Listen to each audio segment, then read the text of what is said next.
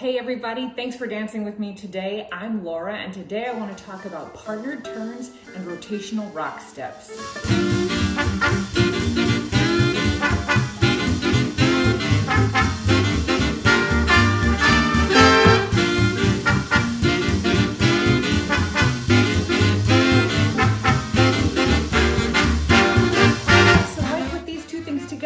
For me, it's kind of the same thing. A rotational rock step is what sets up a good turn and allows that turn to be possible. Of course, this video wouldn't be possible if it weren't for my patrons on Patreon. Thank you so much for helping me out. If you want to join them and help videos like this be free, the link is in the description. So first we're going to talk a little bit about the way I feel partner turns, and then we're going to go into how I feel the rock steps that generate them. In order to show the partnered work, I will be helped by my husband, baby daddy, and fantastic lead, Brooks Prumo. Okay, let's work on how to feel a basic turn in open position. So on a really basic level with the lead, I'm just going to try to turn and keep my hand and my body together. So a really boring, rhythmless turn in open position looks kind of like this. Wham, and go around, and you can see as I'm turning, my hand and my body have the same distance apart. Boom. So check it out from above. And now in slow motion, you can see after we commit to the prep, the angle between my arm and my body stays pretty much the same throughout the entire turn. Come on, y'all, I am so professional. You can also see the prep that Brooks is giving me. I'm committing myself completely to that prep with that same holding of my shape. Now, I see two things that are not helpful frequently. Thing number one, wham, Brooks tries to turn me, my hand goes, and then my body catches up. Again, check it out from above, and in the slow motion, you can see after we commit to the prep, my arm goes and then my body has to catch up. So the angle between my arm and my body increases. A little more realistically, it looks like this. So obviously I can't feel the rate Brooks is asking for very well. Thing two looks like this. And our nice above angle. And in slow motion, you can see that the angle between my arm and my body decreases as I spin into my hand earlier or faster than what Brooks is asking for. Maybe that's because I'm pulling off of my partner.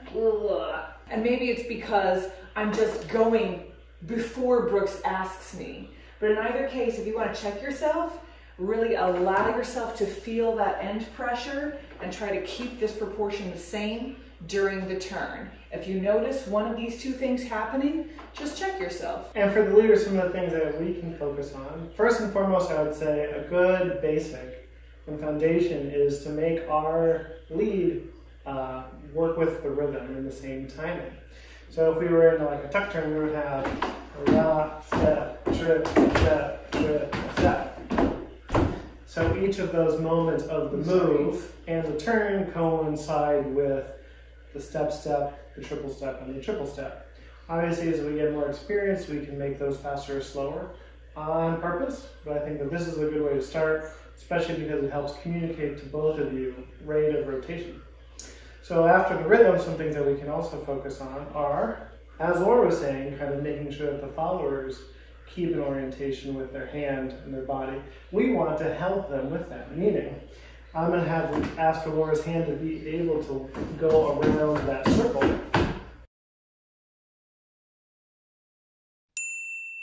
Instead of just going side to side, where it comes further out.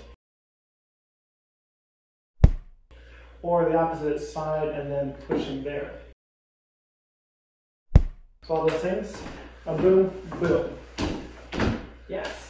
And also because Brooks is such a beautiful leader, he keeps the hand at my waist level, my being the partner he's dancing with. If I'm taller, if I'm shorter, obviously that changes. You tailor it to your follow. Now let's work on that rock step. Now the tricky thing about a rotational rock step is it's pretty much exactly like a linear rock step, but we get in our heads and we think it's all turny, so we have a tendency to sort of disconnect ourselves as follows and to overdo it in a way that's not genuine to what the leader is asking for. So what are the main things that we do during linear rock steps? We step on beat, we think about our rhythm, we hold our shape powerfully, and we continue our momentum as consistently as we can. It's all that same stuff, but rotational. If you want a refresher of what that technique looks like in a basic way, I have a basic rock steps video that'll be linked in the description. For rotational rock steps, I see three main issues. Issue number one, for that rock step, instead of continuing our momentum with all of our bodies, we have a tendency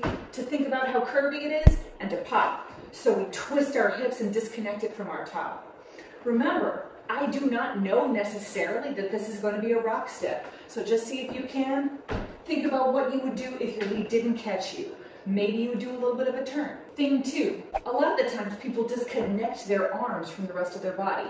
Whenever you encounter an endpoint, there's going to be a little bit of a squish, but see if you can keep your arm a little bit closer to you, yes? Don't let it collapse, because again, you are disconnecting your hand from the rest of your body.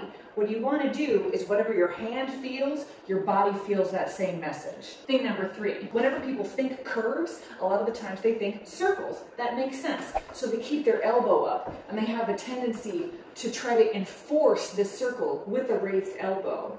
I try to think about everything staying down, like weights are attached to my elbow. My elbow is always, in every circumstance that I can think of, weighted down to the ground.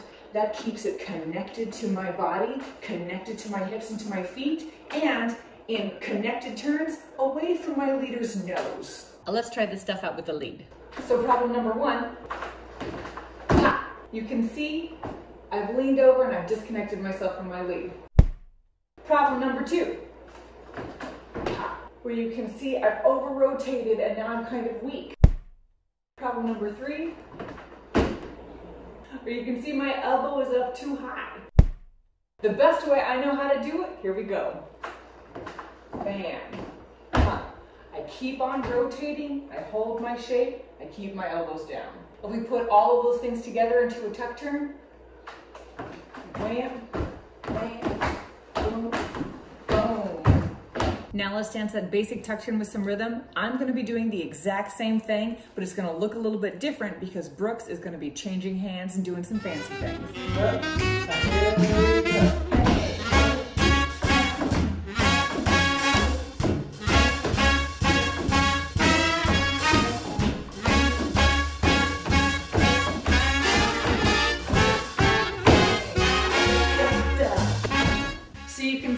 Snuck in a turn going the other direction as well with the left hand, whether it's the right hand doing an inside turn, left hand doing an outside turn, whatever terminology you use, it's the exact same principle. You keep on going until you're caught, and if you're not caught, you keep on going. Also, Brooks is not trying to be sneaky about it. Every time he leads the turn, it has that nice follow through, so it feels turny. So we had our normal outside turn and then caught. The other hand maybe, or this is what it is. Yeah. Boom, Bam, ba, bam, boom, ba, boom.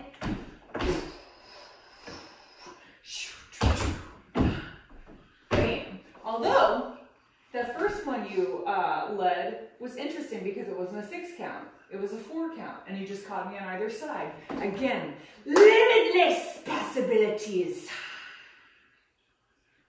Now we're going to be doing this exact same move, but making it even more fancy by adding an elbow catch on the left. Brooks said he got this move from this fantastic lead named Todd Yonacone. Check him out. Google anything that resembles his name and you'll find him.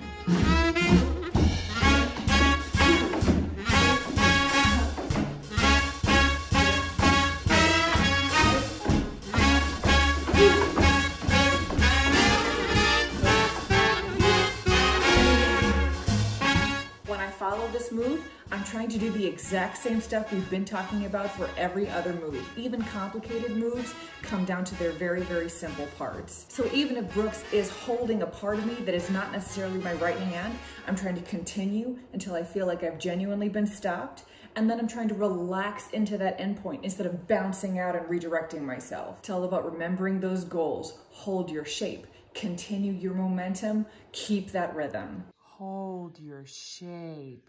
Continue your momentum. Keep that rhythm. Slow motion voice. Boom. The possibilities are limitless.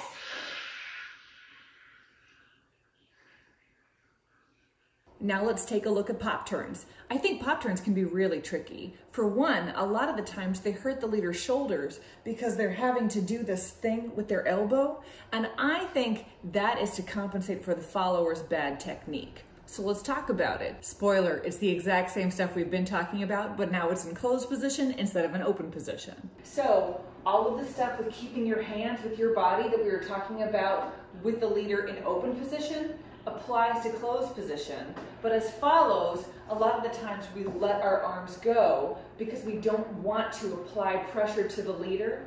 Keep in mind, your leader needs that pressure in order to lead the pop turn. That is what generates the pop, is our relationship to our own bodies. So keep your left arm with your body. As that rock step opens up, try to keep your arm with you. Let's check it out with the lead. As we open up for that rock step in that same rhythmless, boring way, I open up, and as I open up, pressure builds up between Brooks's back and my arm, and his arm and my back. And it's not because I'm pushing on Brooks or trying to get pressure to happen. It's because as I open up, my arm just comes with me, and I don't want to leave my arm behind because Brooks needs that to lead it. He's relying on it. Yeah. So a pop turn would look like this. Hey, oh, bing, ba, bing, boom, ba, boom, boom. You want to talk about what you're doing? So I'm thinking of it as just a regular inside turn, 6 counts. And then by having Laura hold her shape there, it allows me to work with that and the send out part. So as Laura showed me, instead of kind of working this from my elbow, I've got here, and then I can think about moving back into it and using that as the turn.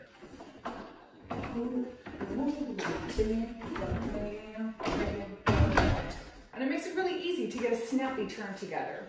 That said, it's not always a snappy turn, and it's not always in the same direction. So always be available for the many manifestations of what this turn could be.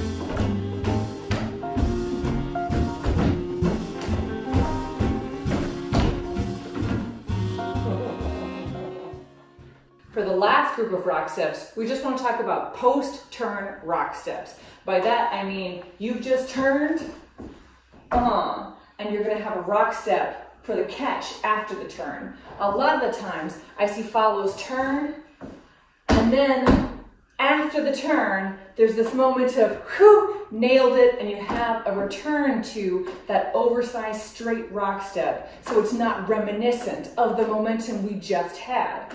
Just like all of this stuff we've been talking about, keep the same momentum you just had. Stay in that moment. So from a partnered sense, it's all that same stuff we've been talking about. You just keep on going until you feel like you've been stopped, or until logically it doesn't make sense to go anymore with your own human brain. So from a tuck turn in place, what I see a lot, look at that last rock step, is it looks like this. And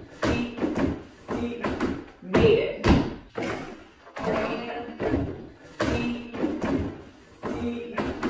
Made it. And so notice that last rock step is big and straight because I've finished turning and it's done. So keep in mind, we want to keep that same flavor going into the rock step because that's what Brooks is expecting. That's what he set up. That's what he's going to use to do something else that's brilliant. So it looks more like this. Bam, bam, woo! Bam,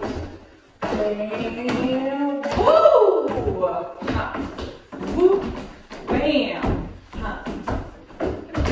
And if we take that tuck turn down the line that Brooks did, boom, bang, bang, whoa.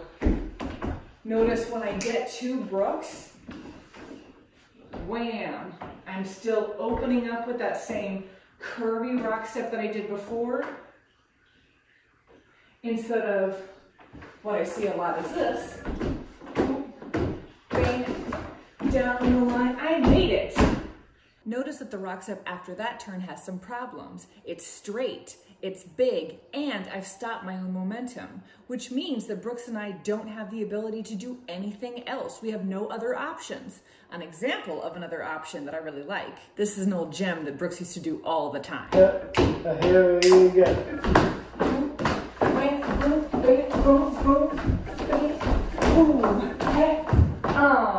So obviously, rather than doing the rock step, he just continues it around. We know that the rhythm going into closed position was different.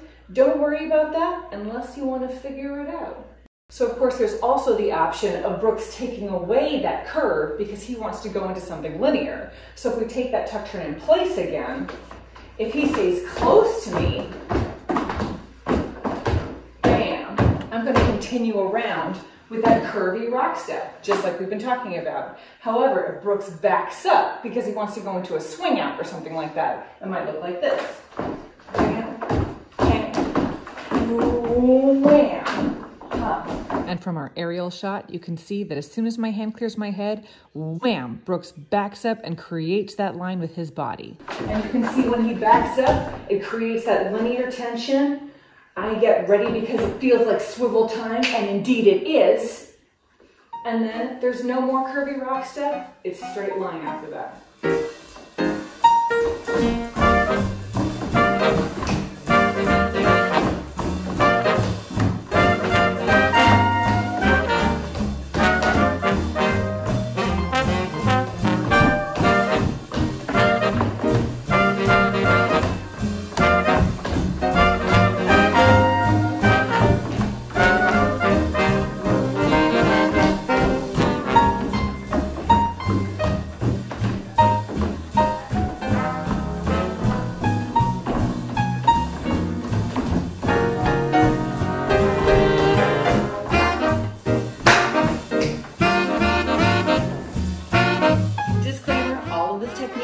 Is stuff that works for me and stuff that applies to my philosophy of dance.